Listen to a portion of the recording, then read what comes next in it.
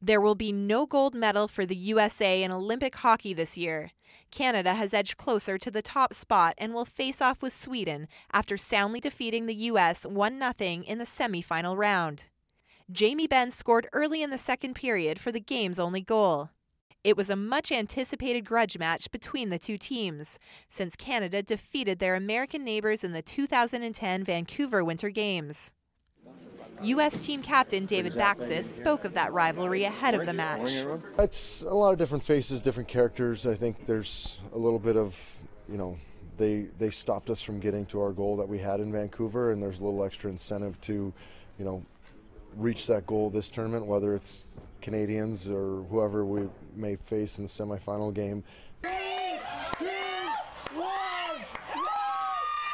Emotions were high at a Washington, D.C. sports bar, where the mood was both celebratory and somber.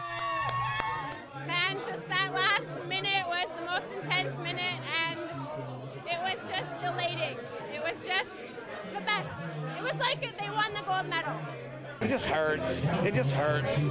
Hockey-crazed Canucks were still buzzing from a 3-2 overtime win over the U.S. in the women's final, a defeat that was written all over the faces of the U.S. team. Canada and the United States have clashed 18 times on Olympic ice, with Canada winning 12, making the stakes even higher for the next Olympic showdown.